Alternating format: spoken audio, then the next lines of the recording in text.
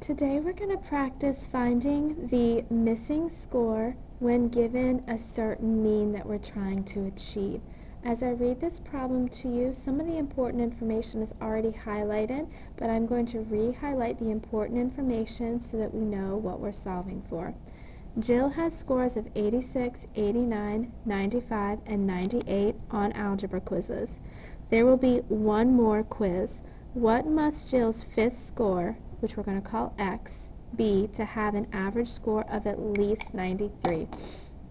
Please remember that to find the average of something, you're adding up all of the values and then dividing by how many values there are. The easiest way to solve this is to write an equation.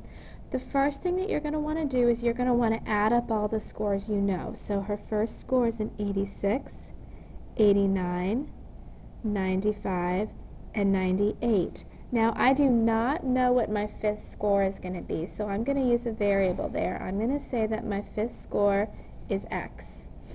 If I want to find the average of these scores, I add them all up and then divide by how many numbers there are. There are 5 numbers in this set, so I am going to divide all of these by 5.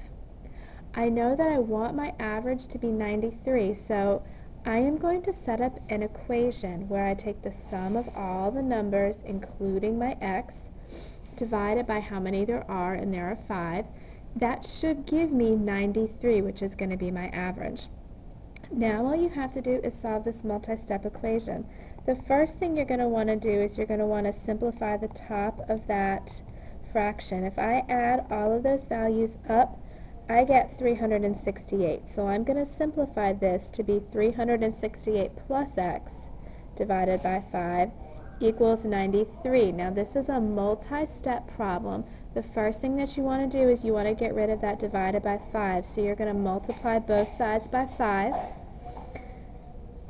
You don't touch the numerator, so you're going to rewrite 368 plus X. 93 times 5 is 465. This is now a one-step problem. We know how to finish this. We're going to subtract 368 from both sides. 465 minus 368 is 97, which means that Jill needs to get a 97 on her test in order to have an average of 93.